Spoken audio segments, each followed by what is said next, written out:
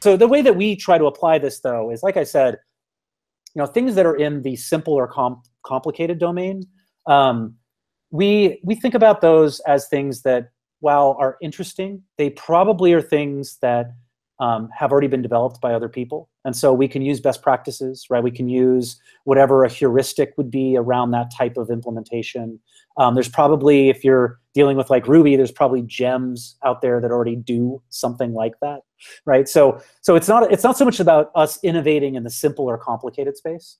It's really about that complex space. So what's that glue that we need to now figure out the special sauce for that particular solution? And how do we, and so a project could spread across all of these different domains. And it's really just trying to figure out the main thing that you're working on, like where is that fit? And so I think there's also another, maybe even lesser known tool set called a Warbly map, which I've been reading up on recently, which talks a lot about how different types of technologies are in different stages of acceptance or commoditization.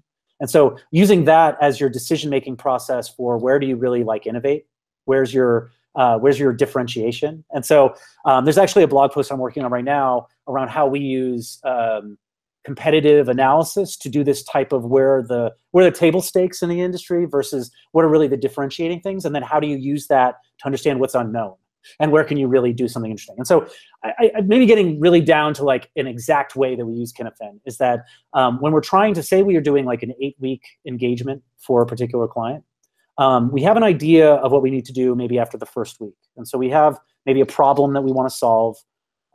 We haven't necessarily deep dived into all the solutions that could be created or tested, but we are starting to work on things. And so the things that we decide to work on first are those ones in that complex domain.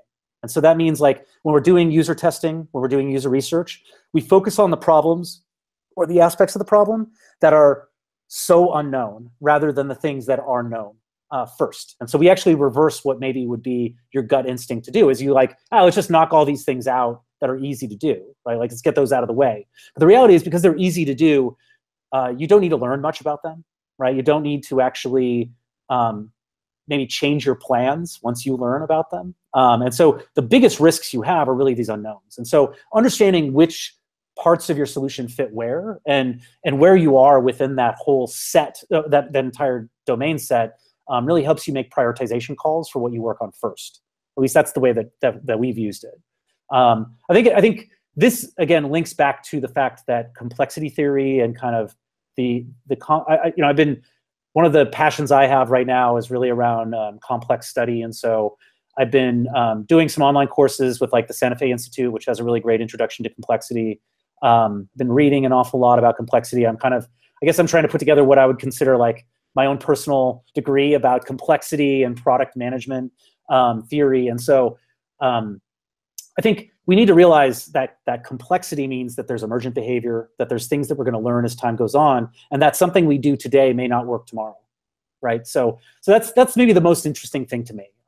Now, fluid mindset people definitely work better in the complex domain, but that's not to say that fixed mindset people are bad in any way, right? Like sometimes you just need to get stuff done. And so if that's the case where you're operating in the simple domain where something needs to just be executed on, it's good to know that they're there because you can make decisions about who you hire, who you put on the project, about that are good at doing this type of thing. Like if they've done that before and it's in the simple or ordinary domain, you should probably just use them. You should just have them charge ahead and do that, right? Like so that's the way we try to look at all these different domains.